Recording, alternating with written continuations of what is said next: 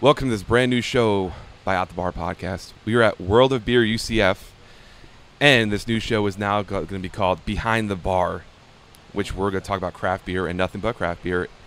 And co-hosting with me today is not Taco, but another co-host, Jeff, who is the general manager of WAB UCF. Hey everybody, how are you? And we have a special guest today for our inaugural first episode. We have David. Hey, how's it going, guys? From Orlando's Craft Beer Enthusiast. So, let's get started. What is Orlando Craft Beer Enthusiast? Orlando Craft Beer Enthusiast is a group of people that meet on a pretty decent regular basis and share out their collection of collected beer throughout their time of travel, trading, what have it, and we all come together and crack them open and just have a measuring contest to see who's got the best beer. Now, how long have you been doing such a show?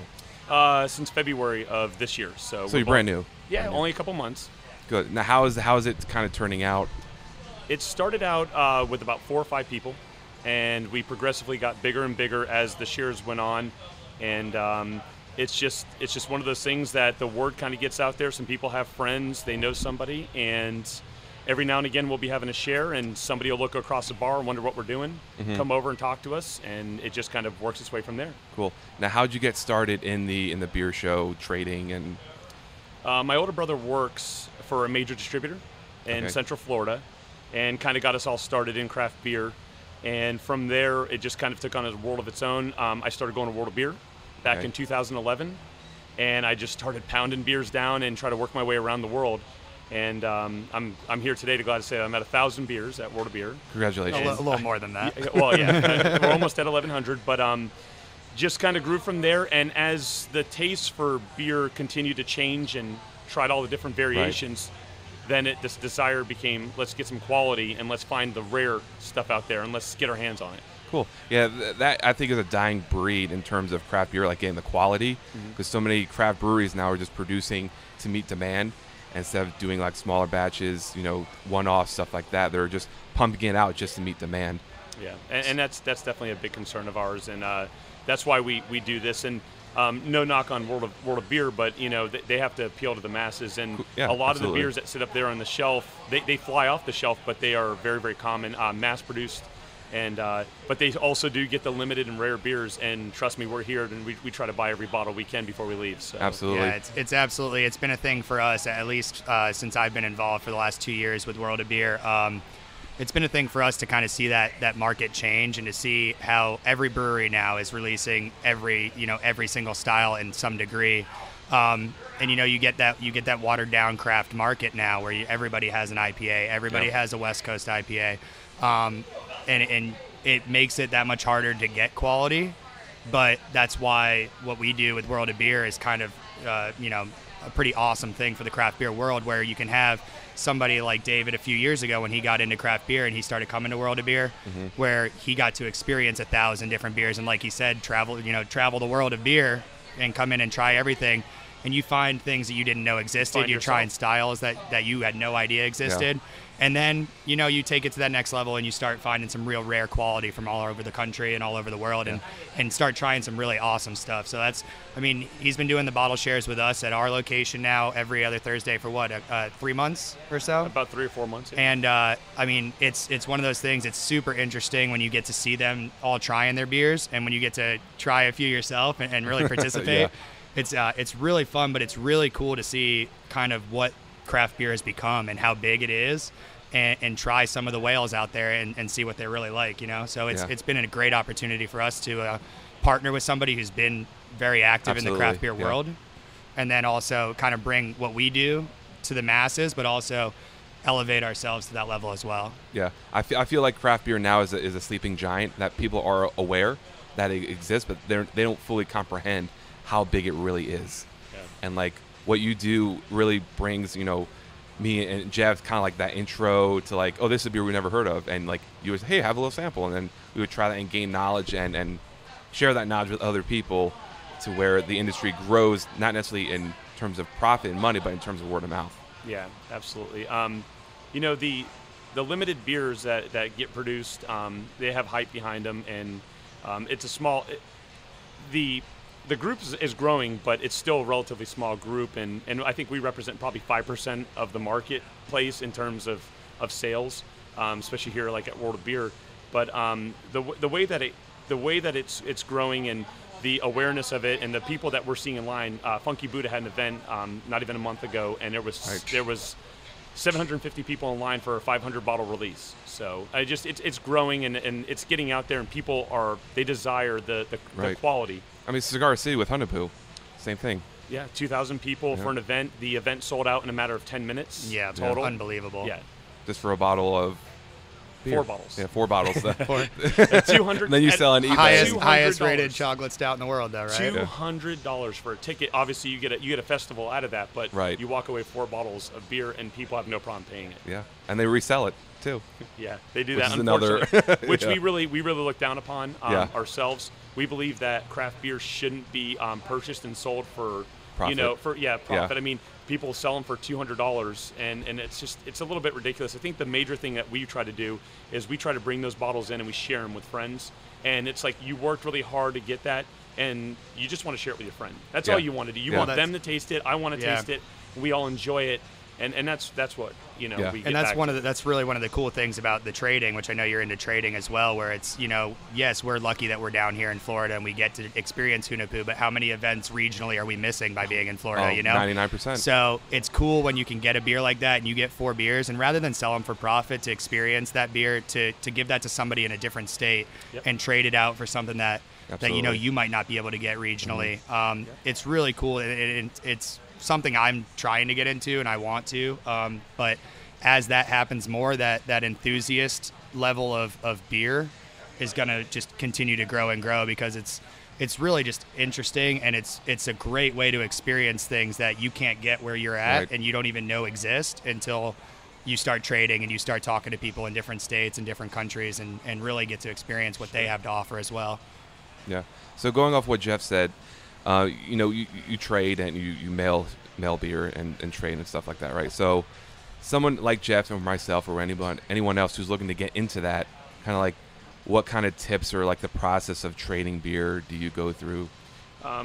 The way that it works, first off, I don't recommend anybody do anything to do with beer trading unless it's in person, so you know the person that you're dealing with. And secondly, you should never ship beer. Nobody ever ships beer, ever, because it's against the law. You should never ship beer. That being said, it's done on a regular basis, and everybody does it. The big thing is there's a couple tools and resources out there, forums and sets and sites. Some people use Facebook. There's a couple of closed groups.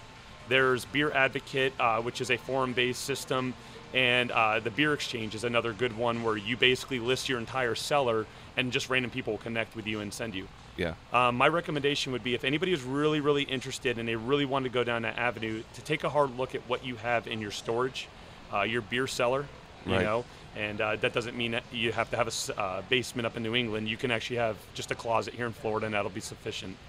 What you want to do is you want to get on those, probably Beer Advocate would be your safest bet, and take about a month and just read the forums and watch what people are doing, and don't even respond or say anything. And get an understanding of what the value of certain beer is, because value might be in the eyes of the beholder. Correct, yeah. But there is also an unwritten, unspoken value to the beer. So if I try to take a bottle of Hunapoo and I try to trade it out for a 4-pack of Bourbon County brand stout, that'll get done, but I'm really losing out, and I could have taken my beer and probably got 2, maybe 3 4-packs of that same beer. Right. So you really don't know what the ratios are, and you don't know what the value is. So what you can kind of do is gauge what's going on the internet and on these forums. Watch what people are doing, and then that way when you take that first step into it, you don't shoot yourself in the foot. You know? That's a good tip to really understanding value if you're going to trade. Yeah. Now, what's on your mind, top of your head, what's the best beer that you've received, in your opinion? Hard question. Put me on the spot. I am man. putting you on the spot. The best beer that I've ever received, and I've got Mike here with me. He's also a co-founder of Craft Beer Enthusiast, Orlando's Craft Beer Enthusiast. Sorry, but I would say I'd have to probably put Proprietor by Bourbon County Proprietor Stout.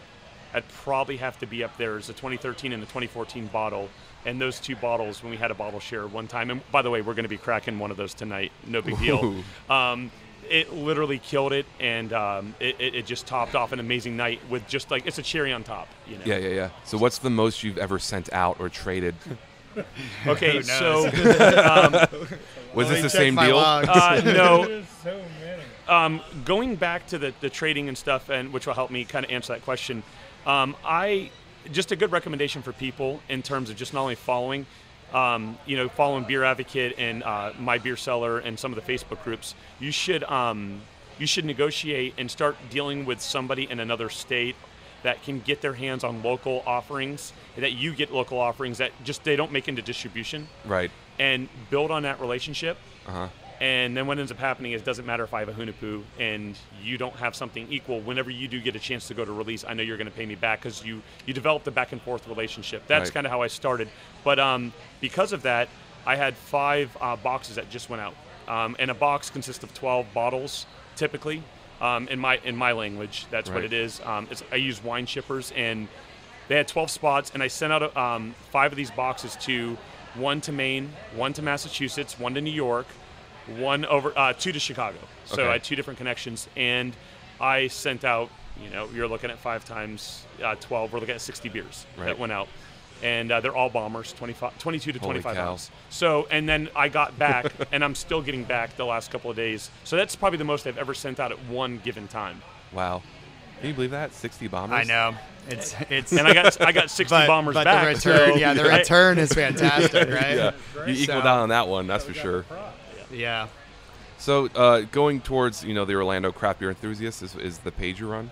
Yes, I actually run that page. Okay, so kind of tell us how, I know we could touch on earlier about how it's going, but kind of how are you getting the word out? How is using social media to gain a crowd working for you? Okay, so it started off, I was texting everybody, and I got tired of copying and pasting 10,000 times over.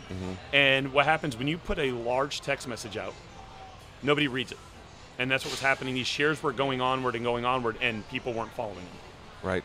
So I decided Facebook would probably be the best bet, and I told everybody, hey, and I thought about the whole calendar system that they have on Make an Event, but I didn't want to tie it to World of Beer because I thought people might look at that and just say, World of Beer's having an event, and next thing you know, 50 college kids show up and they go, where's the beer, man? Right. So we used Facebook, and I didn't use the event on it, but I just post, hey, this is what we're doing, and I keep it solely to event-only stuff, no marketing, no advertising, solely to when we're holding our event and what's going on about 2 weeks in advance.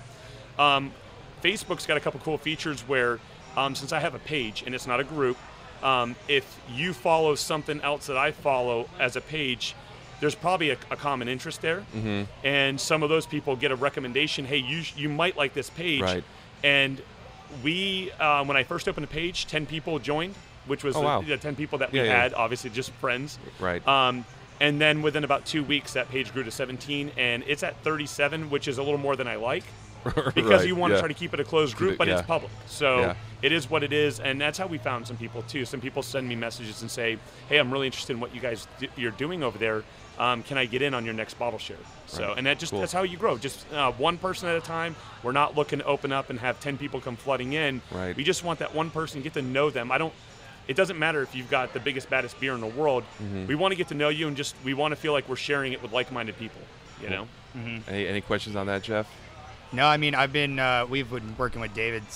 We've known David since he started coming into World of Beer a few years ago. Been working with him on the bottle shares, like I said, for a few months, and it's just been exactly like you said. It's growing organically. We don't want it to get too big and start watering down what we're bringing in as far as quality beers, and it really becomes difficult to appreciate what you're drinking when you get more than that. But it's been exciting. It's a really cool kind of thing that we're doing, and I know when we started talking about it, I was like, kind of blown away that we would even start doing something like that here, and it's worked out incredibly well. I really enjoy it, and I get to experience some really cool beers myself, so it's been fun. When you asked you the question earlier about the best beer that you've gotten, I thought about the Dark Lord from a couple weeks ago. Oh, the Ancho Chili's barrel-aged Dark Lord, yeah. So amazing. Mike's over here shoving his finger down his throat because we've had a couple bad experiences with Dark Lord, the regular really? base one. So Yeah, but this one was bourbon barrel aged with ancho chilies. chilies. It was amazing. One of the better beers I've ever had in my life. Yeah. So now was that like spicy or? That was part of the zesty. That was part of the spicy bottle share. Yeah. Have you ever had something that was hot, but it wasn't so overpowering hot that you couldn't enjoy it? It's just like a little back end kick, but and it resides with you, but it doesn't make you have to drink a glass of water. It's very hard to explain. That beer transformed like 3 different times from the second that you put it in your mouth. It's that mouth feel up front. It's very full. It's thick. It came out sweet. You had the barrel up front on the nose, everything, and then it just rounded out to this fantastic, like you said, zesty is almost the word I would use for it. But very good. Very good. It was spicy, but not over the top. I mean, some of those beers on that bottle share were very, very spicy. Stone Crime and Punishment. Oh my goodness. So that was part of the chili or the spicy bottle share. But that's some of the cool things they do with the bottle shares as well. Is they'll put some themes in there that are interesting. What were some of the good themes? I know you did an aged theme. You've done sours. Tonight's 2 years old, sours, IPAs. Yeah. We've had open bottle shares. Okay. Where there's no set theme. But I'm going to take that and run with it if you don't mind. Go for it. We have a few requirements, and I think I don't want to put too many rules on something because I feel like that can kind of bog things down and deter people from wanting to join and take away that having a good time. But a couple things that we do is everybody's limited to 1 bomber or 2 small bottles. We're looking for everybody to at least bring 22 ounces of the same exact beer and try not to go too much over that. And the goal of that is if you bring 1 bottle, I bring 1 bottle, Jeff brings 1 bottle, Mike brings 1 bottle, and we all share them. We all walked away just drinking 1 bottle. I get it. Okay, so we're not driving drunk at the end of the night, and we're hammered, and we just can't make sense of what's going on. Gotta be responsible. Spread that out amongst over 3 hours. Yeah. And what you have is you have people that we're not here to get drunk. We're actually here to just enjoy the beer. We really just want to take in the beer and enjoy what's going on. And if we just have some of the bottle shares that go on elsewhere, nobody to be named, they're just everybody throws in what they have, and everybody brings 4 or 5 beers, and people can't see straight, and then they also don't know what they're drinking. Yeah. And they can't experience the beer fully. Right. Palate fatigue is a real thing, and our goal is to make sure that you can actually pick up what we're trying to do. And then going in further, we do theme shares. Mm-hmm. So everybody who drinks the beer gets to vote. And they all vote on who their top 1, top 2, and top 3 beers are. Right. Results are tallied. First place gets 10, 9 for second place, and 8 for third. At the end of the night, we tally them up. The clear-cut first place winner is awarded a World of Beer gift card. They are awarded a small handful of beers that we have in collection, and then the second place gets to pick the theme for the next bottle share. Oh, cool. That's really cool. And so, so if I have something in my storage that I've been waiting on and try to want to build a theme around that, we had somebody that picked the theme as New England. They just wanted beers had to be from New England. That's really cool that you guys switch it up like that, so it's not like the same monotony every time. And you get something different every time, someone picks a theme, so I think that's really cool. Now, you're into craft beer, obviously. And Mike, you can answer this question too. The second Mike. I'm the first Mike. What is, not including Cigar City, because obviously that's the main Florida brewery, in my opinion. What's your favorite brewery in Florida? Or you could do it like a top 3, if that helps. Mike, what do you got, Mike? Well, I'm saying I like Funky Buddha. They're doing real good in Florida. Top 3. You do top 3. Cycle's another good one. I mean, Tampa we're area. Excluding Cigar City, right? Excluding Cigar City, yeah. So then, who's that one isn't there one in Jacksonville? Ardwolf? Ardwolf is the one that Jeremy's real big on. Intuition Ale Works. If I had to pick, and this order is how it exactly would go. Prepared. Three Sons Brewing. Oh, that's you guys, if you can hear, that's Mike groaning because he realized he screwed up and didn't offer. I was waiting for him to set himself up. I only did 2. That's the number 1. Okay. All right. Three Sons Brewing is out of Fort Lauderdale. They don't even have their own brewery opened up yet, but they won first place beer and first place brewery at Hunappu Day. Oh, fantastic. And they are out of this world. Incredible. We just got done in August. Was it late August?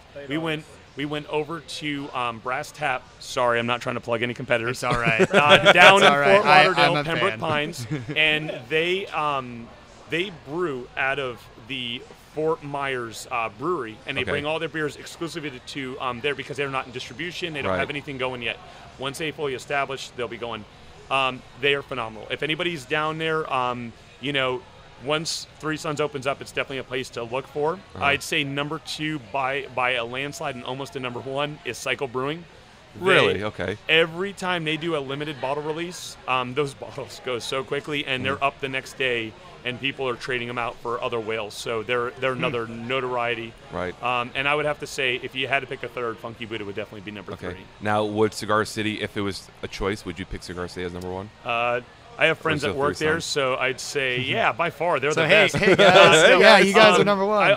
Unfortunately, I'd say Cigar City has kind of fallen to that third spot. They're above Funky Buddha, but they've got some massive growing pains, and they've got some stuff that they're really trying to work on, and they're really trying to worry about that mass production factor. Right. Yeah. And what's happening is some of these other beers that they're producing, their specialty, the one-offs.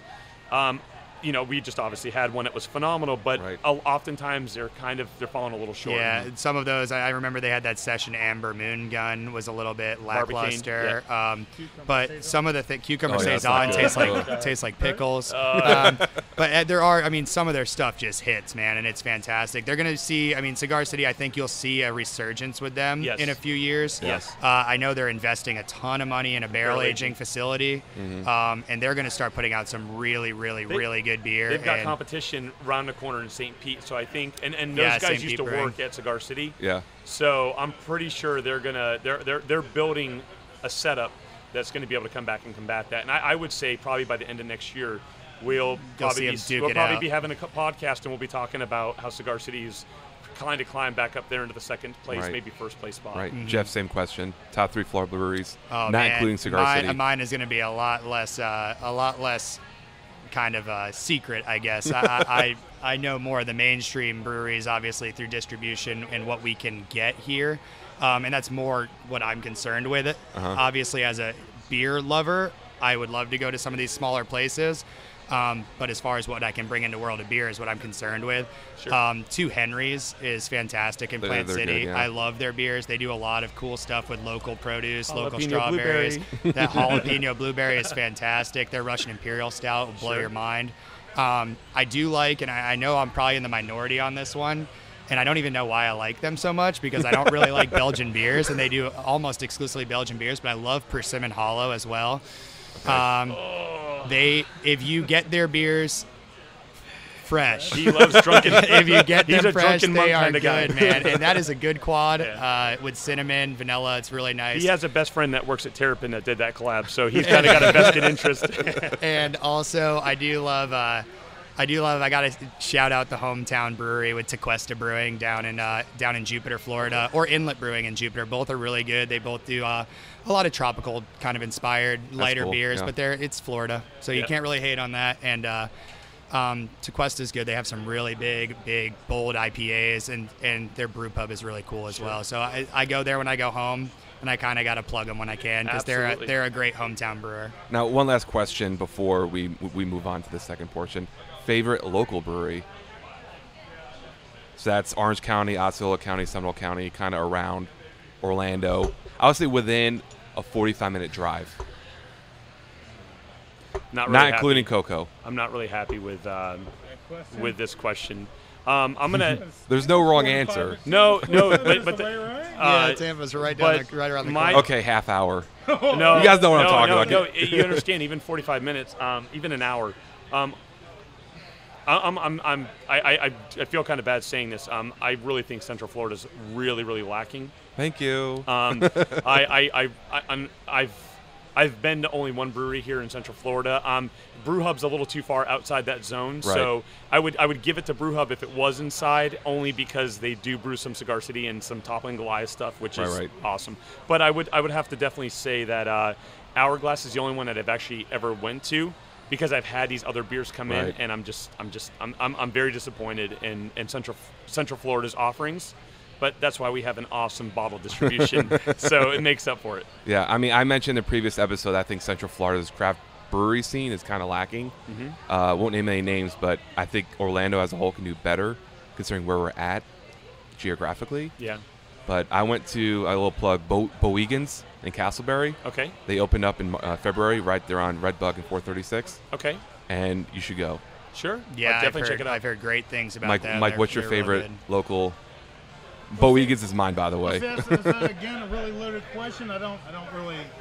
I mean, usually when I'm going out for a nice brewery trip, I'm either heading to usually a coast, East or west, or west, south and north. or south. But I mean, I've been meaning to try. There's a local brewery coming up in St. Cloud called Reprise Brewing. I hear good things. I haven't been there, so I really can't speak of it. Right. But I want to try them, and I also hear a lot of good things about Crooked Can. I also want to try them. We have had some Crooked Can stuff. They are very good. They're working on their core brands right now, and they're getting their core brands out in distribution. So that is that's exciting, and it is. They do have good cores. What they build off of that is interesting, and we'll see what comes of it. I haven't tried any of their one-off or any of their more rare offerings, but I know that their core brands are pretty good. Yeah, Crooked Can just released their Russian Imperial Stout that's barrel-aged, and $27 a bottle. That's kind of rough. It's kind of, and the old ticket.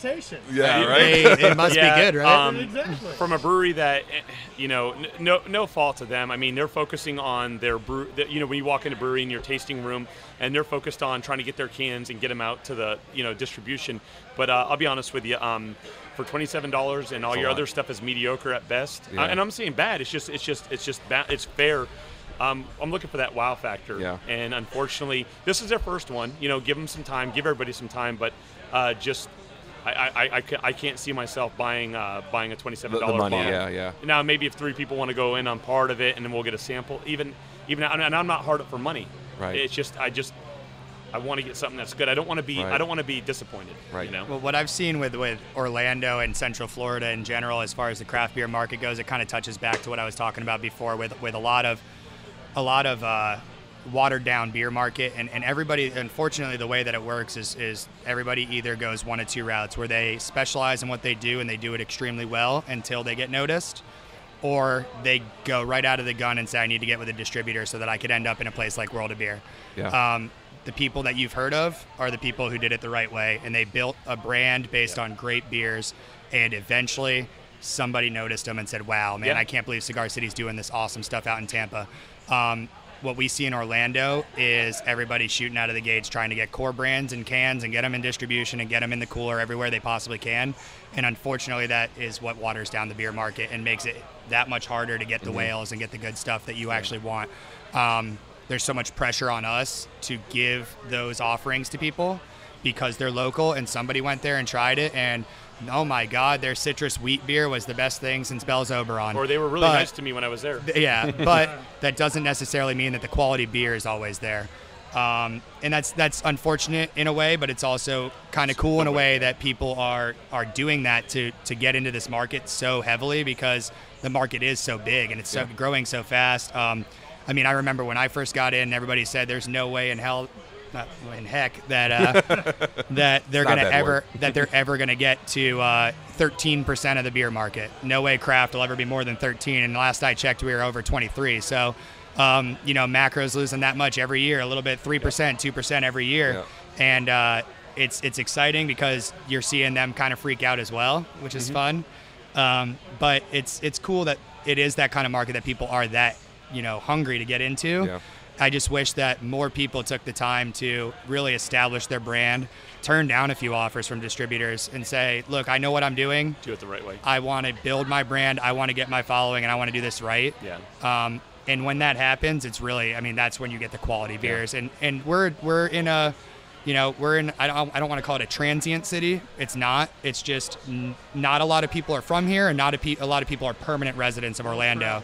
Yeah, well-traveled, yeah. So when you're establishing a brand here, it's very difficult because you want to appeal to the masses because everybody is coming from somewhere.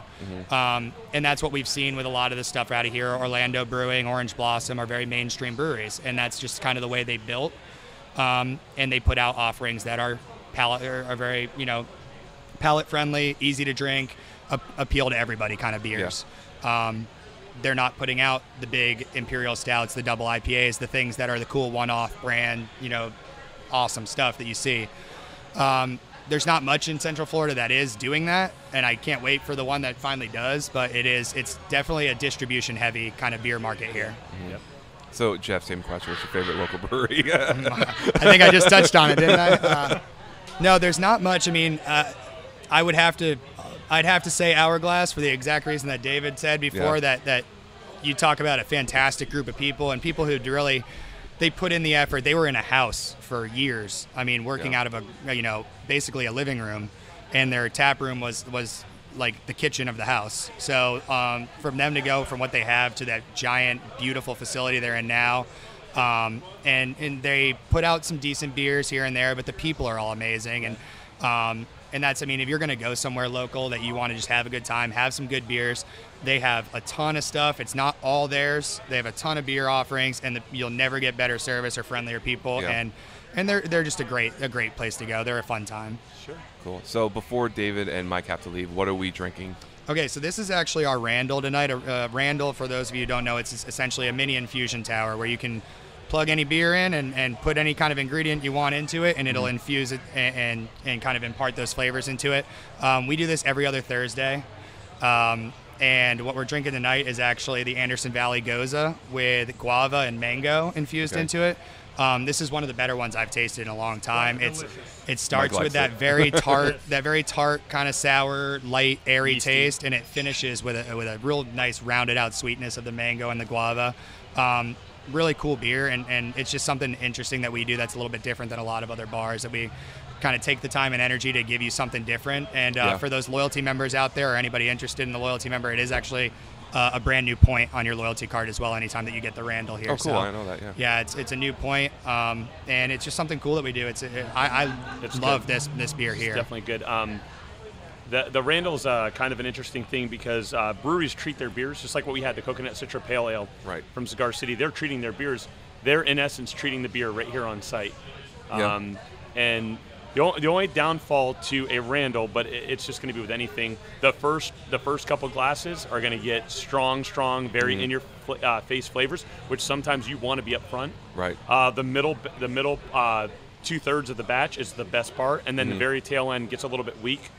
But I definitely would like to see, and maybe I can twist Jeff's arm one of these days, is Randall something to Skittles. Oh, we could do that. Skittles. But you just gotta keep the thing. Twist my arm, please. Like, if you get like an IPA and you were to take like the tropical Skittles that they have, the only thing is you have to have a lot on hand, and you have to constantly you have to keep it replenished because the color will come off the skin of the Skittles, and there's the flavors. So. Yeah. So I mean, Dave, what do you think of this Randall here? I think it's phenomenal. It down pretty quick. I saw you do it. Well, I also have a glass that I went through a whole glass when I first came in because it is a point, guys, and we all know we're trying to get them points. The big thing that I'm not a big fan of Gosas because the type of yeast that they use, just like cilantro does to some people, gives a soapy taste. Right. It actually gives me a slight vomit type taste. Okay. So, and it just brings my brain back to that point. So it's not an extremely enjoyable one for me. But if you're able to balance it out and they're able to fight a little bit of that yeasty, strong in your face yeast and stick more to the sour part of it, it's very hard. I had a watermelon Vice beer yesterday. It was phenomenal. But they have to try to do it. But the mango is out of this world in your face, and that's it really changes the profile of the Goza, in my opinion. It really makes it more drinkable for someone who doesn't like sours. I like sours, but Me too. It helps cover like the sourness of it. That style is, and I'll give a shout out real quick before we get going. What's going on here at World of Beer, and we're not partial just because we're here and we're drinking, and they facilitated us with a beautiful roof over our head and a kitchen to feed our ever-growing appetites. The nice thing that World of Beer will do for you if you're trying to get into craft beer, it gives you the ability to try a ton of beer and a ton of different styles. And when I first started, I drank all the German beers. I just stuck to the German cooler. And I worked my way from there, and I went from blondes and Hefeweizens. And then next I started trying, different styles. I tried trying IPAs. I was not a fan. Right. I hated them. I thought they were disgusting. Why would anybody want to drink something bitter? And even some of the Russian Imperial Stouts I could kind of get into. But the one that was still getting me was the Belgian Quads. Because it's really sweet. It's not the right kind of sweet. Yeah. Sours were not something I was really into, but by being at World of Beer and doing that drive to constantly go after the next point, and not being afraid and letting the World Beer staff kind of guide you through this. My first 500 beers just were constantly guided through with what they recommended. Right. And we just worked through it, and I kind of found what I liked. And then you grew into something different and grew. And now I'm proud to say that there is not even a single style of beer that I do not like. Belgian quad. I actually can enjoy a Belgian quad if it's barrel aged in vanilla.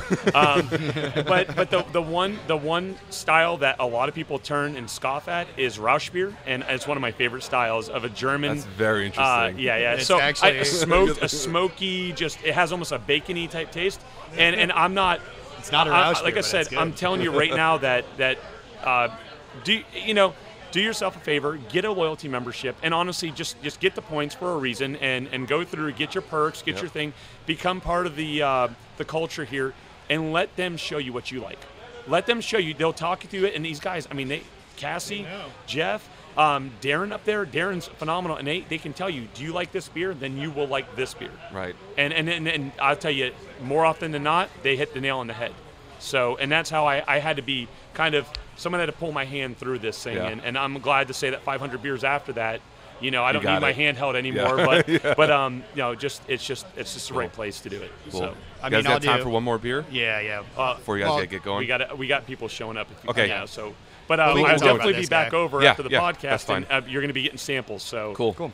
Me and Jeff will hang out here. We'll Thank see you. you guys soon. Mike, I appreciate it. Jeff, No. as always, we appreciate it. Yep. And hopefully we're on some follow-up shows in the future. Yeah. Oh, absolutely. We'll be here. Oh, don't worry. I'll be weekly. joining you guys in a few minutes. Awesome, guys.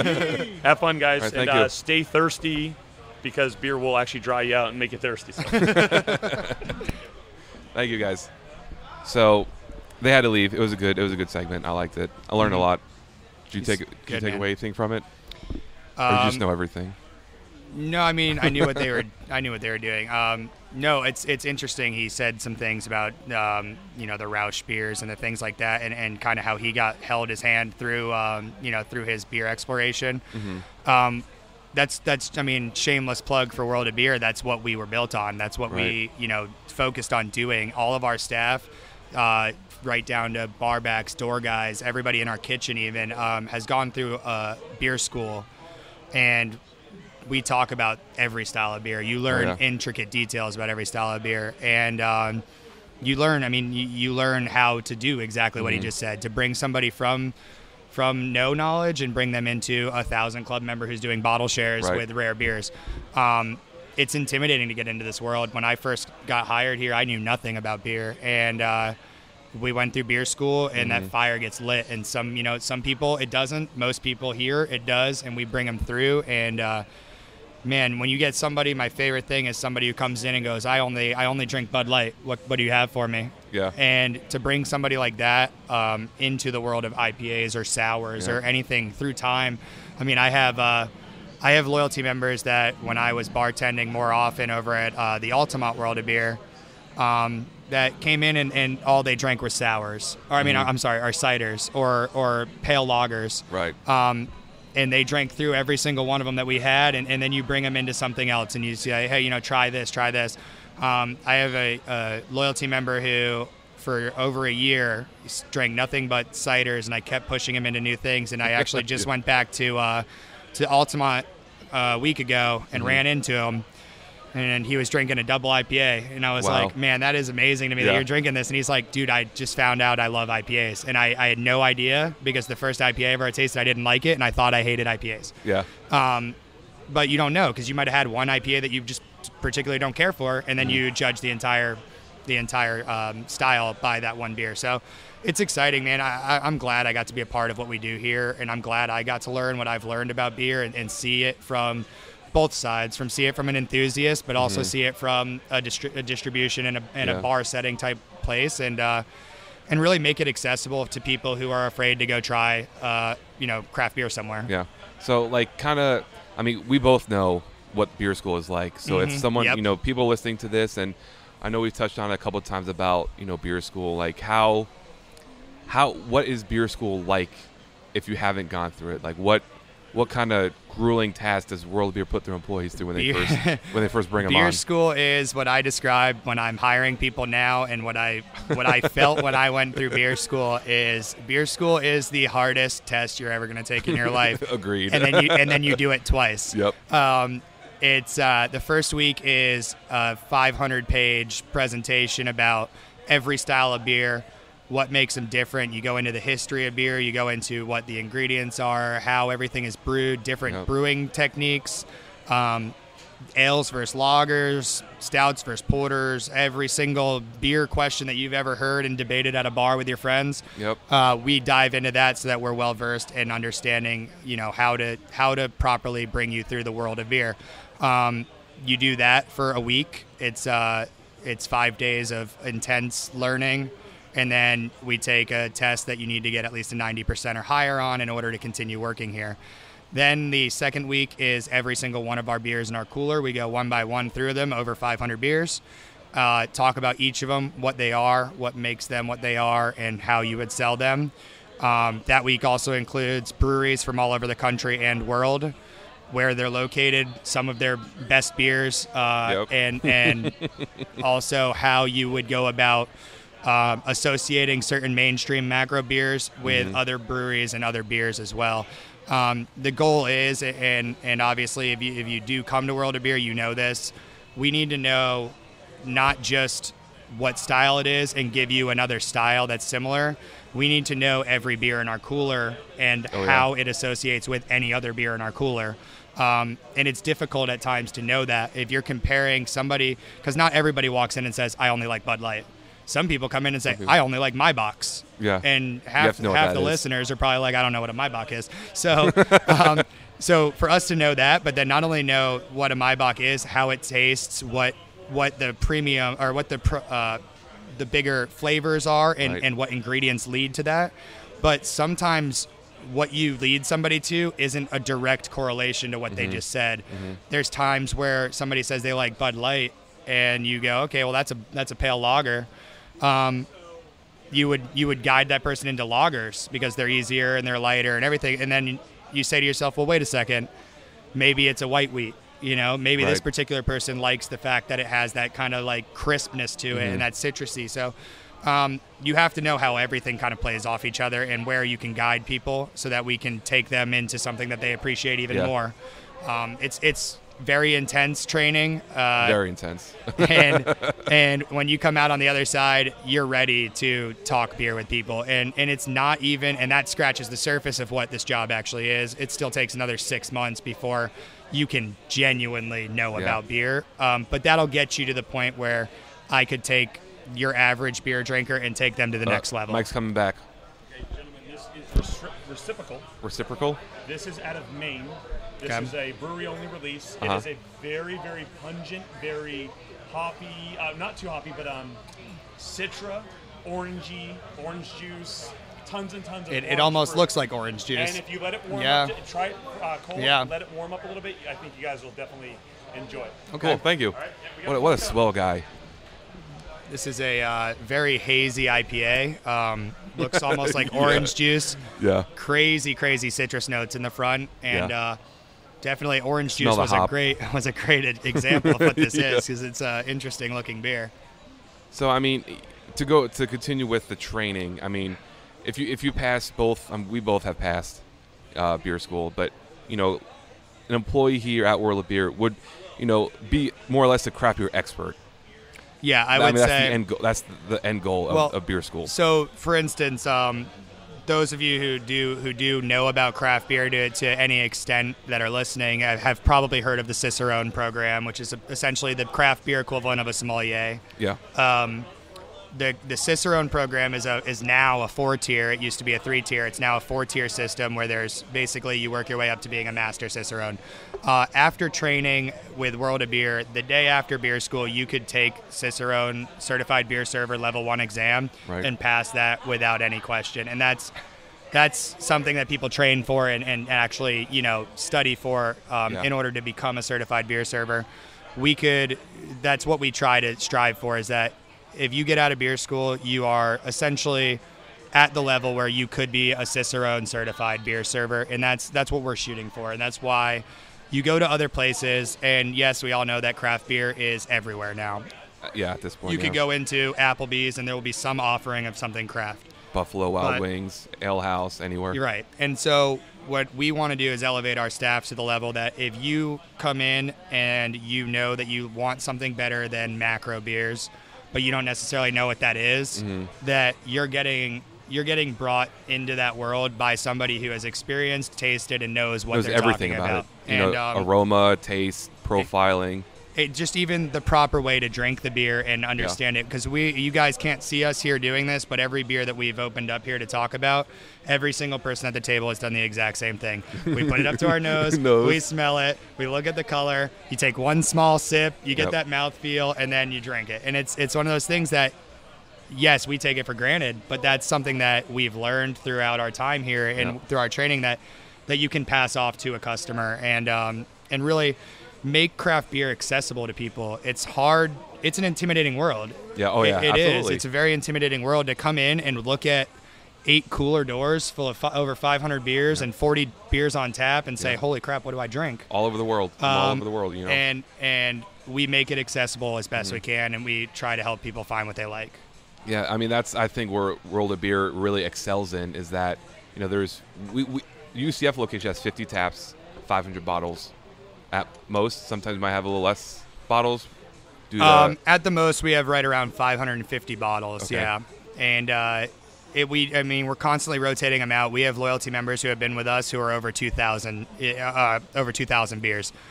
You don't get that way unless you're constantly rotating in new beers. And that's one of the things. Actually, we have another beer in front of us now. It's the Innis & Gunn White Oak Wheat Beer. It's a brand new offering from a Scottish brewery called Innis & Gunn.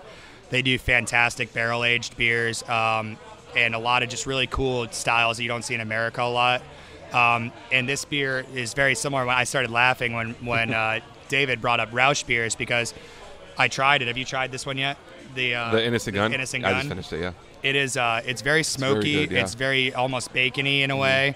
I was not anticipating this being like a Rausch beer. Yeah. But then when you smell it and you taste it, it is very similar to a Rausch beer. But you get that white oak flavor and that barrel up front, and then it mellows out into a nice wheat beer with a really good smoky taste. And that'll be one of our new offerings on Tuesday, which is when we release all our new beers. So any given Tuesday, you can come in and there'll be anywhere from 6 to 12 to sometimes 20 brand new beers that have never been in the door before.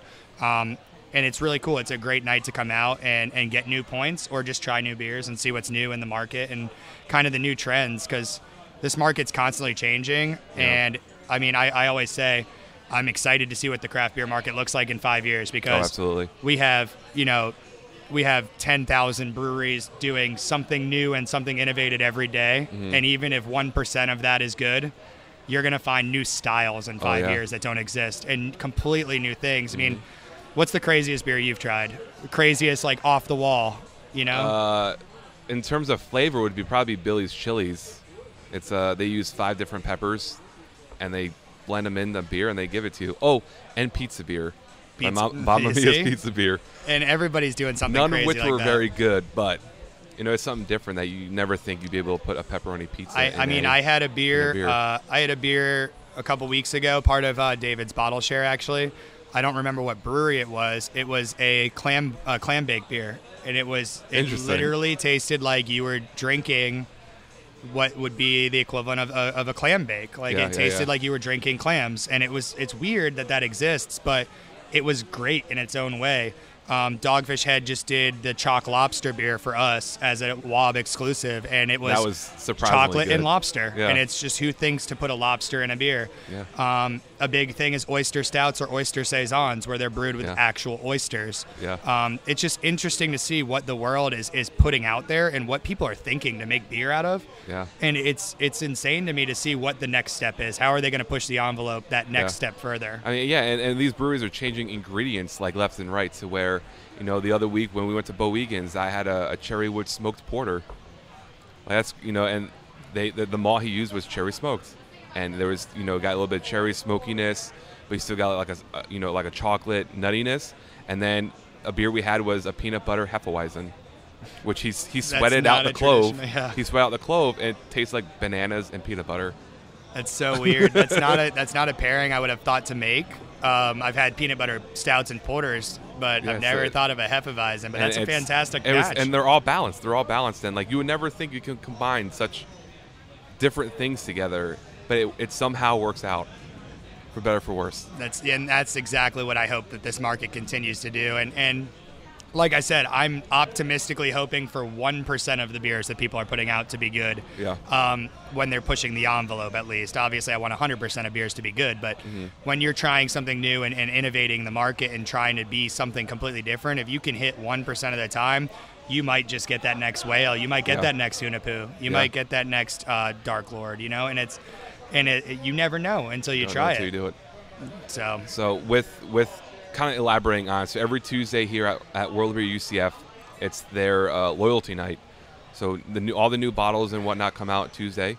So if you want to get more points, Tuesday is the day to do it. Correct. Before they sell out, which has happened, depending on the bottle. Yeah, there's certain bombers that come in that when you see that bottle hit the shelves, it'll be gone in an hour. Yeah. And that's not atypical for here. Slam. It's usually the whales, the whales that are in distribution. Obviously, if we come across something that is very, very rare, we usually can't get it because it's not in distribution. So that'll be something that David has to bring in for us through a trade or something, and we can try it ourselves here. But the big things that we do get that that people line up at the door for, and those will be on our Facebook page, those will be on our Snapchat and our Instagram, and you'll know when they're coming out if you follow us. And definitely come in on Tuesday early and get them before they're gone, because they're with a keg. You usually have at least a day. At least. But when it's bottles and there's a finite amount, you never know how long it'll last for. So, I mean, and the people who may be intimidated with craft beer and you're in the Orlando area, you want to come to World of Beer UCF, I think Tuesday would be the best night to come, personally. Absolutely. Because you have, the heavy hitters with the loyalty there. That these people, like David, who's over 1,000, like these people come here every Tuesday to get the points, to try the new beers. And, if you're, the regulars, so, the staff here knows them. So if you want to come in and you may be kind of cautious or hesitant to try a beer, talk. The guy sitting next to you probably has 2,000 beers under his belt. Yeah, I mean, and that's the cool thing too about what I really love about craft beer is that the craft beer culture and the people that are here that have 2,000 beers are never going to be pompous about it or try to make you feel stupid for not knowing. Absolutely. And that was honestly part of what made me so interested in beer and what made me really grow as a server and as a bartender was that when you're learning, there's just as much interest in the customer teaching you as there is in you teaching the customer. Yeah. And that's fantastic if you're coming into a place and you don't know anything about beer. Right. You walk in and all of a sudden you have a customer next to you who knows more about beer than anybody in the building, who's had 2,500 beers, and he's just ready to talk about it and ready to inform you. I mean, David Boston, the gentleman that was just here, he comes in.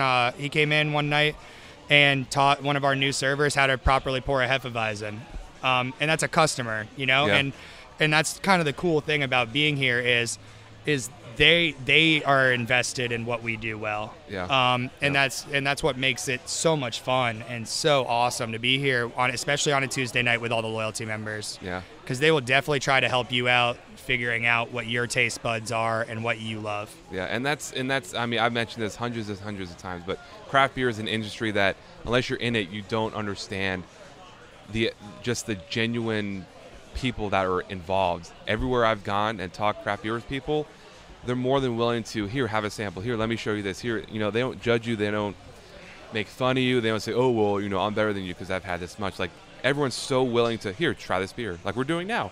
It's not about profiting or it's not about being better. It's welcoming another person into, like, the craft beer family.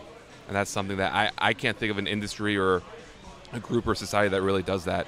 Oh, not at all. To craft beer. Like, even the fact that this bottle share exists here tonight is sign of that. They are bringing in beers that are worth hundreds of dollars a bottle that they can keep to themselves, and they could easily bring that home and enjoy that with their wife and watch TV and just really dive into that beer themselves, because that they earned it and they worked hard for it. But instead, they'd rather come here and talk about it with us on a podcast that realistically he has no reason to give us any of his beer. Not at all. No, but he just brought us over that super citrusy IPA for just no reason, just to show it to us, hey, try this. And that's what this culture is, and that's what I love about it so much is for the most part, I mean, obviously there's outliers in any industry, but for the most part, you're talking about just people who just genuinely enjoy life, enjoy beer, want to share it with people. Yeah, and that is something that's just awesome. Like going to different breweries that I have, and I'm sure you've and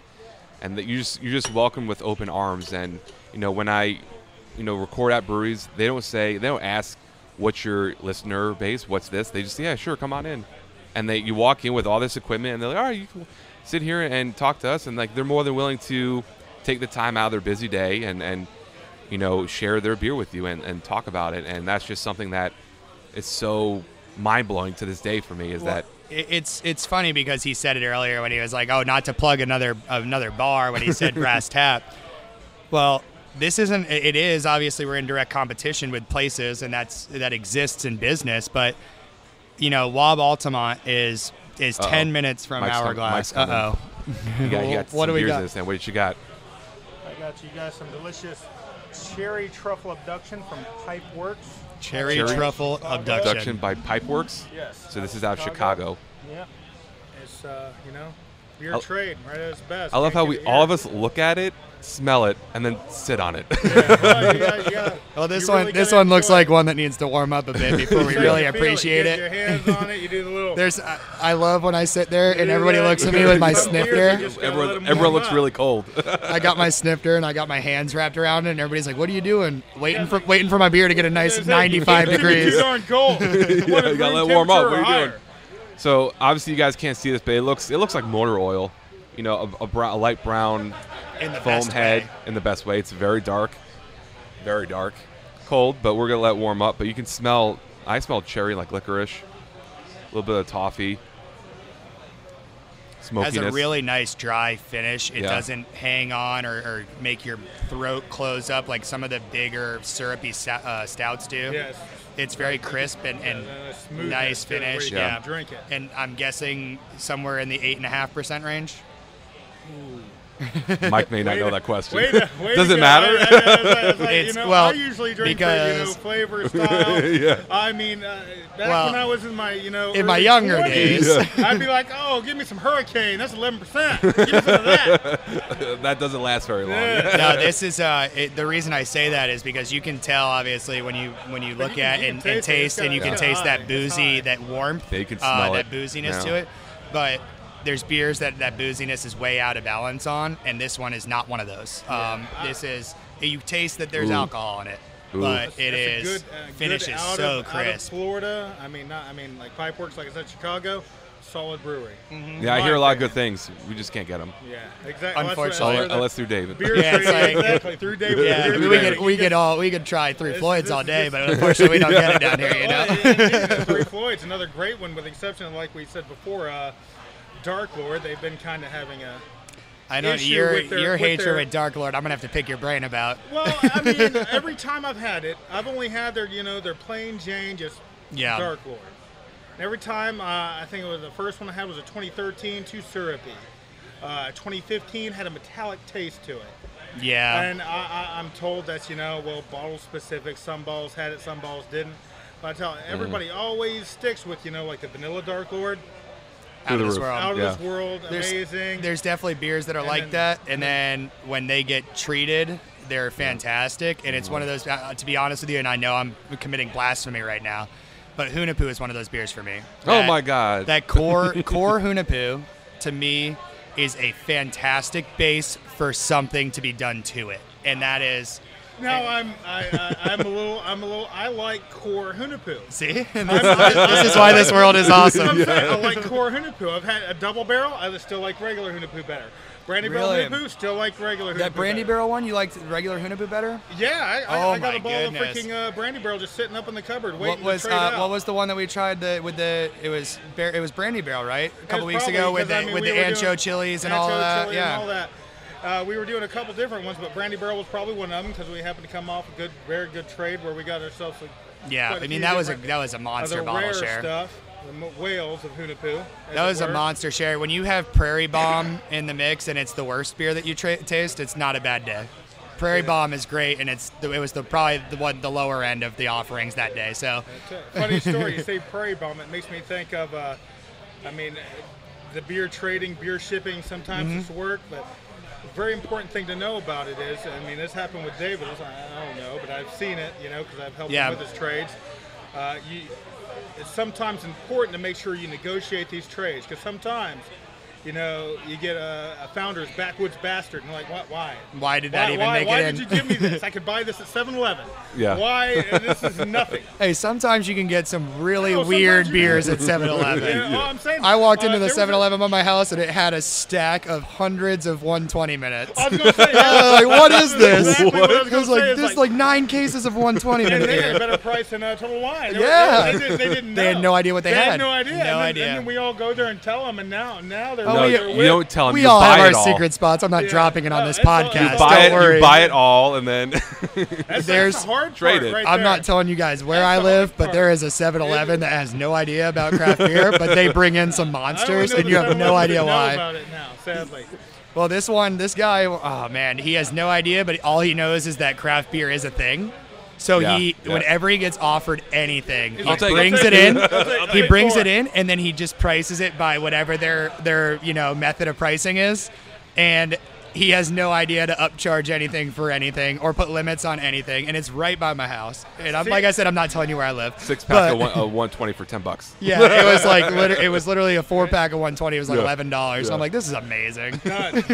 Yeah. And I will buy a case. I know. Let me dip into the savings for this. Yeah. Hell yeah, trade it, buy it all, and trade it. Exactly. Yeah, you get a killing it's for that. Crazy. There's some great places around here to get some good stuff. I will plug, even though they are, like I said, a competitor of ours. I'm gonna plug Public House. What are you talking about? With Shamrock, with Shamrock over there. If you want to go into a place that just has some fantastic craft beer and a really good craft beer section of their liquor store, Shamrock over on basically on University and Alafaya, more or less, behind the Applebee's over there. They have a great craft beer selection, and you can get some really good stuff at great prices over there. They rarely have the monsters, but they have great offerings all the time at reasonable prices, and that's a good place to kind of get into it. Yeah. Pat's Liquor over on McCulloch and Alafaya as well. Yeah. They have some really good stuff. Hello, David. You can take all of those. You can take them. Okay, I have a ton of them behind the bar. What, is Darren not helping you? So this beer is definitely boozy. As it warmed up, a lot of cherries. It tasted very good. It's like a little heavy. Cherry dancing on my tongue right now. That's why, at least with me and craft beers, I'll start off, you smell it, you get a good feel for it, you sip it while it's cold just to see, maybe it's going to be good. And then you just do it slowly. That way, it warms up, and as it progresses, And we just talked about that prior to you getting here, and you just said like word for word how we talked about proper tasting. How dare you. So you nailed it. And something else while we're on the subject here, you were talking about great places to get beer. Yep. Now, one thing is kind of an up and down thing. I'm going to talk about Total Wine for a minute. Yes. Go for it. Total Wine, sometimes, I noticed that sometimes they hit the nail on the head. They got it. Other times, for instance, me, I do the Total Wine on Millennia, and it just seems they have nothing. They've been holding, and they'll do it behind the shelf. They'll hold the same. Don't tell everybody about that. They're going to take it from us. Oh, yeah. No, trust me. I hope they do. I imagine once they empty behind the shelf, they'll put something else there. Because nobody's buying it. It's crap beer. And here late, Tomoka. But we like Tomoka. Yeah, I like Tomoka. It's an opinion. You can if you're not fond of Tomoka, it's all right. And then their latest behind the counter, because behind the counter is kind of like special release. This is going to be a hard beer to get. Right. They had Bell's Hell Hath No Fury, which we had on tap. Exactly. So it's not that rare. And they're putting these days it seems they're putting things behind the shelf that every other major exactly like you said right there on the shelf, no limit, buy as much as you want. Right. Seems like they're trying to trick you into thinking, oh, it's behind the shelf, you better buy it. Well, Total Wine, like you just said, they will have some rare stuff. What I find with them is they do exactly that. They want to trick you into believing what you're getting is super rare. I went to the Total Wine out in Altamont, right across from the World of Beer out there. First week it opened, they were sitting on, just to tell you how much buying power they have and what they were sitting on. They were sitting on some like Bourbon County that released 5 months prior, and they were sitting on that when they first opened. So they got kegs prior to them opening that were held for them for their growler station. I'm coming up thinking they've got 3 Bourbon Counties on tap at their growler station, and that hasn't released in 5 months. I wonder what they have behind the counter right now. Absolutely. Right. And they had Funky Buddha, Blueberry Cobbler. And that was it. And that was it. And don't get me wrong, great good, beer. But I Great mean, beer. Thank you. But to hide bad, it, but to hide it, and then I come back to the same World of Beer 2 months later, and they have an entire display of it. I find their And you sweet can buy an potato entire better. case of it, and you're like, man, it's like sweet potato is fantastic and they have for that sure. shit just sitting on the pallet. Yeah. Poop sitting on the pallet. I mean, it comes to the thing of is bottle better or is tap better, and that's a whole nother conversation. I've had That's for next week. I've had Teaser. I've had blueberry cobbler on tap, and it tasted a lot better blueberry cobbler than bottle. I agree with you on that. and then vice versa with sweet potato casserole. I liked it from a bottle more than the tap. With sweet potato casserole in the bottle, it tasted like a pumpkin release. Yeah. And with it on tap, it tasted like sweet potato casserole. I'm So gonna go with bottle. yeah, In all of my experience, you know, 'cause the bottle is better on that particular brand for me. I lean towards the tap Funky Buddha more stuff. so. I mean, Last Snow. Yeah. Morning Wood. Last Snow in a Snow bottle Day. might be one of the best beers ever. Exactly. It's I've, so I've good. never had one. You've never had Last Snow? No, never. Oh my goodness, it's Are you? amazing. I've had had I Westfall think I've had Terran 30 of them aged. in the last I'm year. saying, it's Every like time Lego- it becomes available, I buy a bomber of it. I just bought a bomber of it like a week ago. I found one. I was like, I'm buying this right now. Like I have like 4 at home. Here's another teaser for bottle traders. That's what we do. For instance, me and David, Funky Buddha, we were aware that they were going to have a Last Snow release. So what do? We show up a nice hefty 5 hours before the release, ensures ourselves a nice first spot in line. It's always good to, you know, somebody wants to make the trip with you. They're called mules. This is a drug trading world.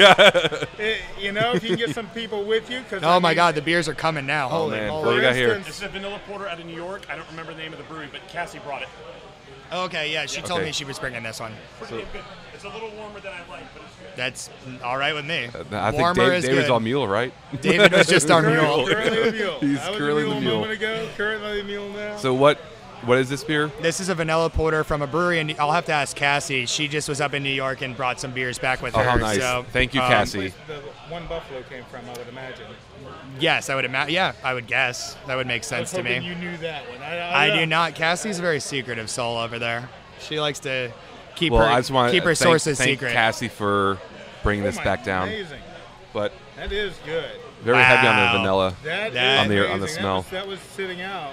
This for a is minute. it is definitely warm. This So is it's light. just This got is this is obviously this is just a standard vanilla porter, so it's not going to be anything that'll blow your socks off as far as mouthfeel or ABV goes. But as far as flavor, this is a fantastic beer. Very similar to the Breckenridge Porter, except that it might even be better, which is pretty hard to say because Breckenridge has probably cornered the market in vanilla porters. Absolutely. But I 100% agree with this that. is probably better, I would say. It's a lot more of a cream, whipped cream, maybe because it's warm and not cold, but I will find out the brewery for you guys on that one. I We'll swear have this to- guy would love Last Snow. I just feel it. I know. Last Snow would be your favorite beer, I think. Yeah, that's his favorite beer. I've had Heady Topper. I've had all the big ones. Westfall Terran that's been aged for 3.5 years. I've had, That's the one that I have yet to have. Is but I've West never Veteran, had man. Last Snow. But Never. You get it. But like I said, man, again. Have you had West Veteran? Yeah, 12. Yeah, I liked it. I have not had it, man. I mean, the fact that it doesn't, that's not even a distribution problem for me as far as like, oh man, it doesn't distribute to my state. That doesn't distribute to my country. That's strictly a trading beer. You go there yourself. So for me, it's like you have to know the opportunity to drink that beer is very limited for me, exactly. and that is a hard thing to do. I don't even know how he got the one he got. That is, I can't wait. The craziest story about that beer is Derek, one of our old GMs, who actually now is a Dogfish Head rep working for a great brewery. If you're not familiar with Dogfish Head, a great brewery out of Delaware, one of the best ones in the country, I would argue, at least. And he's been an awesome friend to me and a good guy for World of Beer. But he got West Veteran, and he told me this story when I first started, and I did not understand just how absurd this was at the time. But he got it, and I guess they got some large quantity, which for that beer is probably 4 bottles would be the largest quantity I would imagine. It used to be and he told me hardest to get. It was #1 for a while. I think it still is. I think it still is. Yeah. And they had enough of it that they felt confident letting their dog have a shot of it. And I'm like, you cannot be telling me that now. I'm like, you can't be telling me that your dog drank a shot of West Veteran and I've never had it. I do want to take from that, and let me tell you another story. I mean, it's no West Veteran, but I know a guy that happens to use Hunapoo as marinade. Oh my gosh. Exactly. You know what though? Mad respect to him, because that is probably a great steak. Right, probably. That is probably a great steak. I really want to do it myself. Everything in those flavors would play very well. I can't do that. That's so funny. But yeah, I know we got it. He must know somebody. I've heard of things being done with some of those big flavorful beers, but not anything that's that prolific of a big flavorful beer. There was an ice cream company out of somewhere in Tampa. They got their hands on a couple of Hunapoo balls, and they made some limited edition ice cream. That's really cool. That'd be a good idea. I was like, make Hunapoo ice cream. I always hear about it too late. I know of somebody I used to work with. Well, I guess Aileen's back, so we work with Aileen again. That's awesome. Hi, Aileen. Hey, Aileen. Aileen, who I worked with over at Altamont. Now she's working at the UCF store with me as well. The best one. Oh. She marinated steaks using Ghostface Killer by Twisted Pine Brewing. I think I've heard the story. They were fantastic. Really? From what I've heard, I didn't get to try them, but she marinated steaks with Ghostface Killer. Ghostface Killer, if you guys are not familiar with it, is the self-proclaimed hottest beer in the world. I think that Stone, Crime, and Punishment maybe put a run for its money, but Ghostface Killer is, if you want to melt your face off and play a trick with somebody at a party, you make them drink one. It is just crazy hot. I've been to that brewery up in Colorado. They're in Boulder, Colorado. Yep. Fantastic brewery. Really fun place, great people. The beers are good. They don't release a ton of new stuff, but they have quality. Good. They have quality in what they do release. I went there specifically to get Ghostface Killer and bring it back with me, just because I wanted to bring it to parties and trick people. I genuinely like that beer. I'm one of the few people who does. But I don't blame me. I'm not a spicy person. She came across a bottle and marinated steaks in it for a couple days, and she said just the pure pepper that comes out of that beer into that steak was mellowed out completely. And I've heard of that being a thing now, marinating the beers or marinating pepper beers, chili beers with steaks, or marinating any beer beer with a steak. And it's to me, it's why do you cook with wine but you don't cook with beer? Why is there a double standard in the world with that? Now I know what to do with my double barrel Hunapoo. There you go. Double barrel Hunapoo. Just dump it in a plastic bag and throw some steaks in it. He'll come back in 2 weeks with steaks. It better be a filet mignon. That's all I'm saying. Hey guys, that's what I got. You better not be doing like a top roast in there. Shoot, I'm gonna do that, bottom round. I don't know. I'm just gonna buy whatever's on sale at Winn-Dixie or Aldi if I can. If there's still Aldi steak. Let's get some Aldi steak with some Hunapoo on it. Marinate it up. Yeah, we'll cut it into some dog food and give it to our dog later, because the dogs like to drink. They like to drink the good beers, so we might as well, right? Dog food in it. I mean, that puts you on a whole nother level if you're using Hunapoo and Dark Lord and all this for dog food. Jeez, Westfield Terran 12. That's absurd to me. Derek actually, speaking of Derek again, we came across a beer today that Derek got for passing his beer school test through World of Beer, and he got 100% on both of them. And the manager at the time gave him a bottle of Chimay Double, Oh, wow. And we just came across it today. We've been open for 5 years. So this is a 5-year-old Chimay double that I don't even think Derek knows still exists in the store. How do you forget that? But it is now here. And Derek, if you listen to this, we have it for you. So let's drink it together. Come on by. Come on the show. Let's drink it together. Derek, if you're listening, we're using it for steak marinade. Thank you. Yeah. And dog food. Dog food and steak marinade. No, but it's funny, man. It's crazy. We actually just cracked open an Omegang quad for our 5-year anniversary that we just had. It was a 5-year-old bought the first year that we were open. 5-year-old aged quad from Omegang.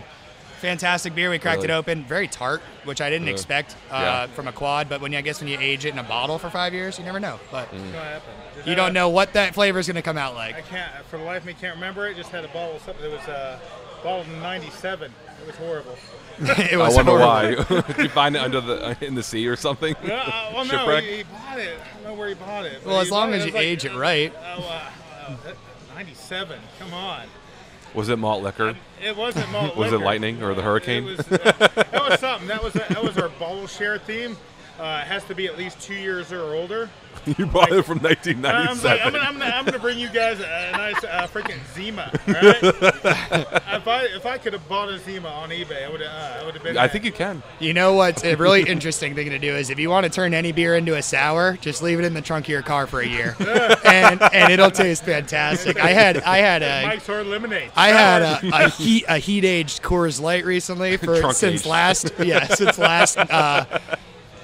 4th of July. You heard it it's here like first. a year and a half Trunk old. age your beer. And it was a sour, and it was not good.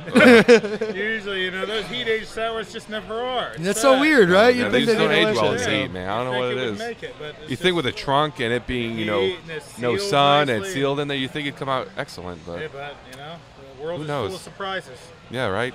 So don't trunk age your beer. Don't truncate your beer. Rule But- number 1. Pro tip: ABT 12 tastes just like St. Bernard. Not as St. Bernard's. It's West Veteran. Does it really? Does it? So I've had it then. I mean, ABT 12 is like one of those, I don't know. St. Bernardus, you got to plug it them. tastes- It's a pro-B beer. It's like, that's one of the beers like, I'm going to dive into craft beer. I'm going to start with that hardest and strongest. You can plug Hated it St. the first Bernardus time. all day. They're one of those great breweries that if you just want to talk about a brewery that does fantastic beers and they does do them good. very well. They for if you guys don't know about Trappist beers, Trappist obviously being Trappist monks make Trappist beers in their monasteries. There's some other rules that go along with that, but basically they're supposed to be the best beers in the world. St. Bernardus does most Trappist styles as well as Trappist breweries do, and they even slyly put the monk on the label just so you think it's a Trappist beer, but it's not. But they are still fantastic, and all their beers are very, very good. Yeah. Have you had the barrel-aged ABT 12? I've not. Me neither. No. That's a 30. Nope, nah. Have you guys? Nah, neither have I. ABT No. is good on its own. I don't need to barrel age it. Yeah, there's Yeah. a little pro tip. ABT 12 tastes just like 3-year-old West Veteran. All right. A little And bit more it's a lot licorice than the West cheaper. Veteran too, It's a lot cheaper. and widely available. Bang for your buck right there, ABT So. 12. Yeah, if you're Almost looking, always available at World of yeah, Beer. we always have it I on was gonna tap say, here. it's- You can get ABC has them in 4-packs. Total Wine tends to have them. Yeah, At if least you're here. looking for another quality Belgian style brewery that'll be affordable and always available, Omegang out of New York is a fantastic brewery. But my personal one of my breweries is Weyerbacher out of Pennsylvania.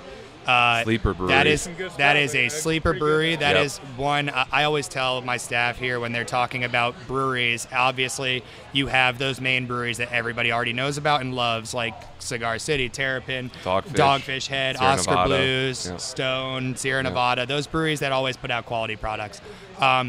I like to pick whatever my most outlandish outlier brewery is that does put out quality beer and talk about that instead because it's a better educational experience for a customer. If you guys have not had Weyerbacher beers, try them. They are fantastic. They do a Most great of them age pumpkin. well too. Their pumpkin's very spicy, great pumpkin ale. Weyerbacher Heresy, when it does come out, is a fantastic barrel-aged imperial stout with vanilla. One of the best beers I've had, and it comes out every year, and it's quality every year.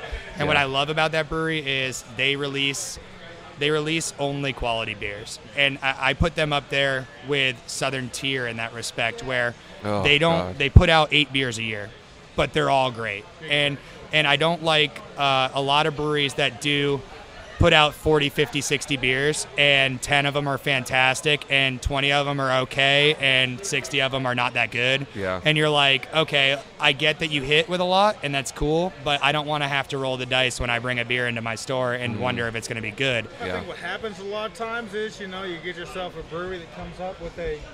We're ready. Whenever you get a chance. You guys cracking now? You have a few minutes. We got to get a beer picked out. You don't want to go first, right? No, he's bringing the whale tonight. I'm bringing the whale. The Great White Buffalo, as they say. Bourbon County Backyard Rye. Ooh, all right. Oh, yes.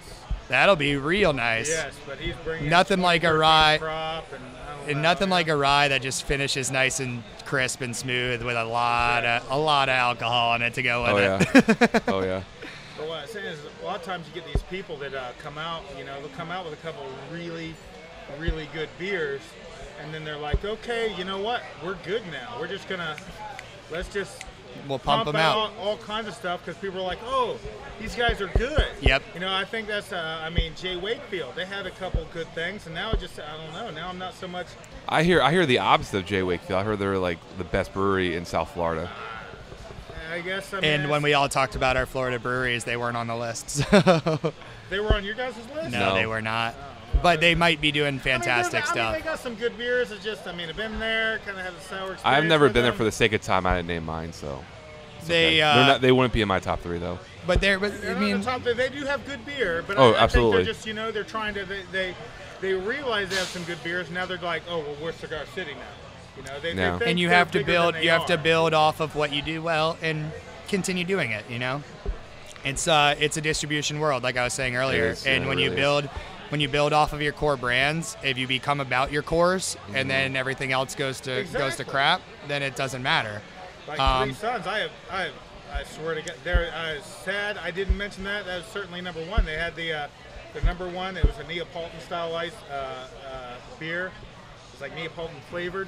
Over Hoop Date, one of the best beers I've ever had. Have you had Funky Buddha's Neapolitan Porter? It's good. I wouldn't say it's 3 Sons good, but I would say I liked it. It's up there. But see, now that's a brewery I want to get involved with and learn about. Sons? Yeah, because it's one of those things that it's like, exactly, but that's what I love about them already, is that they make it difficult to get their beer for a good reason, because they want to continue doing it right and making sure it's quality.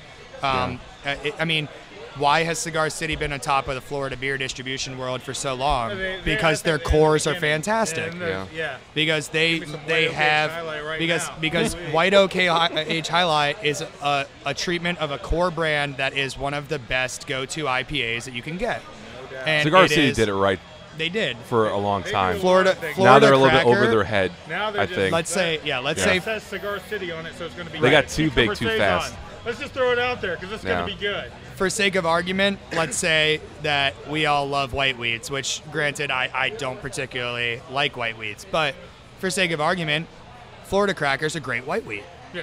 Absolutely. Invasion is a great pale ale with a little bit of pineapple note to it. They do great cores, and that's what makes them great, is that they can sit back, and that's what makes most of the top breweries, in the craft breweries in the country, happen.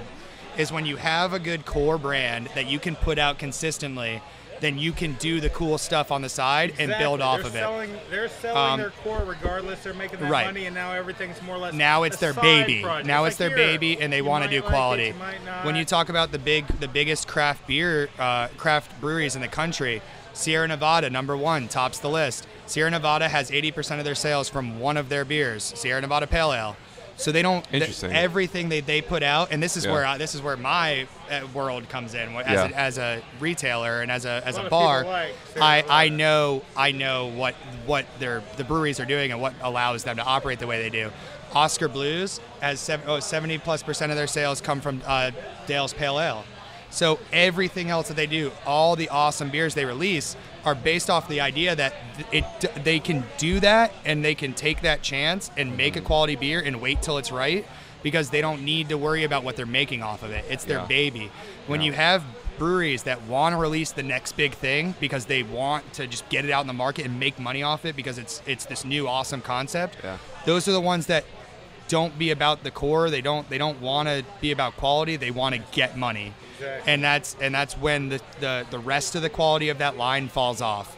I mean, all the top breweries, Sam Adams being one of them, all of their sales more or less are from Boston Lager. Every single one of the top breweries is releasing 1 or 2 core brands that are fantastic, and Cigar City has 5 that are all fantastic, and then they build off of it. Debatable. I think their seasonals are a lot better than their core brand. Who? Sam Adams? Yeah. I don't like Boston Lager at all. But Sam Adams was the king of. They were the king of overhopping beers for a long time and making them out of balance, and now they've come back down to earth. Weren't they before this whole craft thing really hit? Weren't they the beginning? They were the first hopheads. They were ready to go. David's coming back. Right.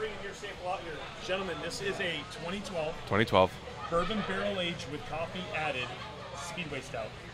Okay. Out of California, AleSmith Brewing. Say that again, but say it loud enough for everybody to hear. That is a 2012 bourbon barrel aged Speedway Stout with coffee added. Holy shit! From AleSmith out of California. Whew. Let me know what you guys think. Mike, your glass. Let's all look at it. And as you guys heard, my glass is not with me, so I bid you adieu for now. All right. We'll see you next time when you come back or whenever. Whenever you come back. Right. Now, the beer might be a little too cold, so get your sip initially, and then put your hands around the glass, warm it up. Warm up. But definitely get a sip initially, and let me know what you think. Woo. That is barrel and booze, and I love it. Oh, yeah. I like it, despite my face. A little rough. It's what is the percentage heavy on it? I think that's a 13.9%. I was gonna say that's one that's over 10, but that's okay. We have a couple of 18 and 19 percenters tonight too. All right. Well, when we're done with this, Mike, you're hanging out with us. Cool. You're definitely getting me an Uber home, right? That's why you're getting little samples. You need to be responsible, guys. See, David's a class act. I want him on the show every other week. But this is. I mean, you'll say that about John next week when Deason's here. Yeah. Deason's a trip, man. Heavy coffee notes, very syrupy, very boozy on the smell. Man, I wish there was a way that we can put a graphic up or something, but you can't. There's no way to describe. Motor oil pretty much says it. If you're into craft beer, you know exactly what we're talking about. But it's definitely motor oil, thick. There's 3 styles of beer that you're gonna, when you get very much into the craft beer world, when you get to be in the enthusiast level, there's 3 styles that you're gonna be like, okay, if it's that style, I know it's gonna be at least somewhat great, and it's Imperial Stout, double IPA, or any sour. Any sour, and that's where you get to where you're like, oh my god, all right, that's gonna be at least a quality offering. Yeah. This is Imperial Stout had a baby with motor oil, and now it's the thickest. With added coffee. And they put a shot of espresso in it, and now it's very figgy too. Yeah. Wow. And that's really so good. It's really Well, it's 13.9%. He said. Yeah. And again, with craft beer, we would never have the chance to get our hands on a beer like this. No. Probably ever, unless we physically go to the brewery, sit on it. Yeah, unless we happen to be traveling that particular day they release this beer. And it's absurd because I happen to be... It almost tastes like whiskey. You hear those stories where people end up traveling and just ending up at the right place at the right time, and that has happened to me before. I have been out in just the right place at the right time with craft beer, and I was out in California when the brewery was putting out a bunch of their seasonal releases. Yeah. I've been out there in Napa Valley when they're putting out some really good stuff out of Napa Smith, which I've heard Napa of them, Smith is great brewery in Napa Valley. And one of their brewmasters actually works with Mendocino as well. If you've heard of Mendocino Brewing, both are great breweries. They do a lot of cool stuff. Hopageddon from Napa Smith is one of the hoppiest IPAs in the world. It's really? 144 IBUs. So to put that in perspective, I think a Dogfish Head 60 Minute is 70 IBUs. So this is more than twice as hoppy. I mean, with the IBU level, your tongue can only process a certain amount.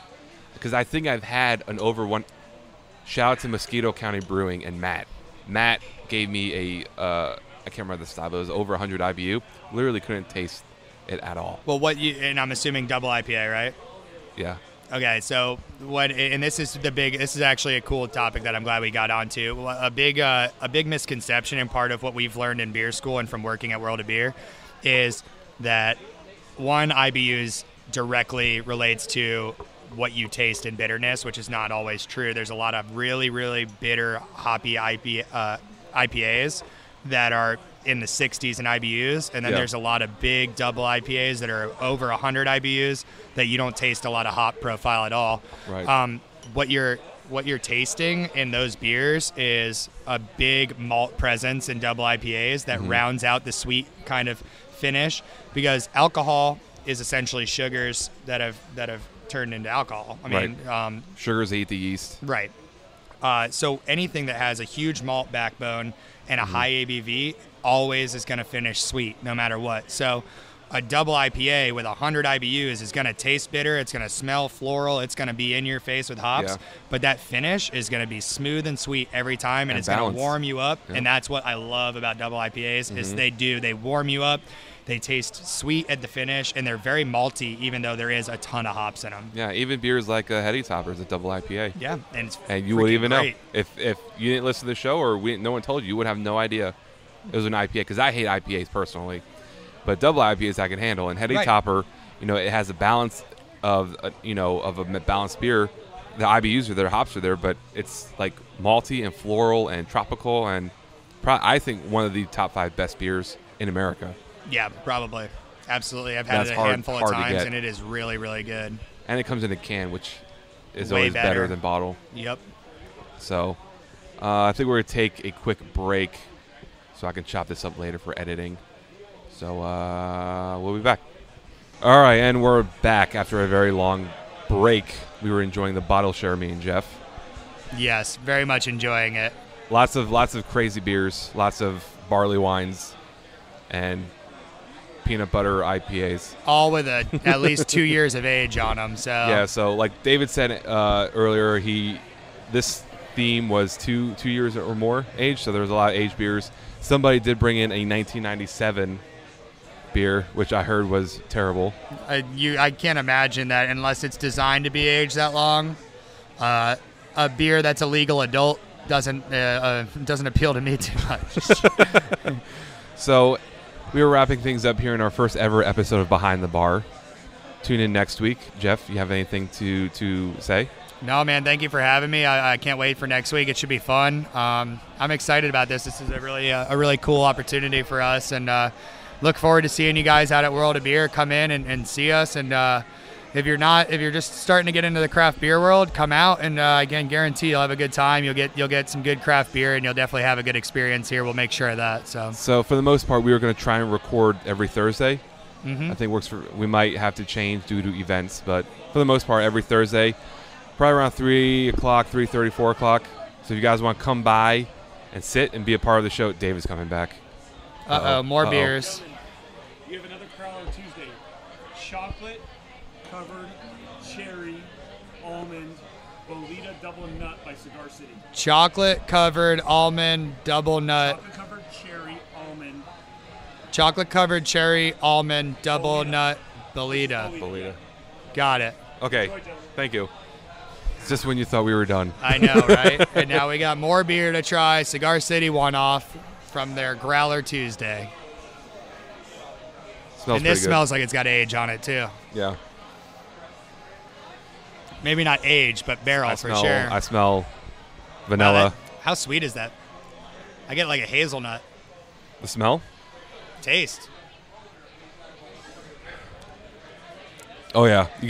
I get hazelnut, a lot of cherries. That's wild.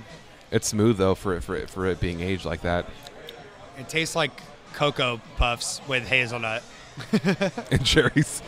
If Dr. Pepper took the carbonated water out of it, I think they'd be kind of similar. Yeah, very similar. But anyway, every Thursday, for the most part, here at World Beer UCF, come by, hang out with Jeff and Cassie and Darren and everybody else that works here who went through hell to graduate beer school to serve you guys good craft beer. And until then, thanks for watching or listening.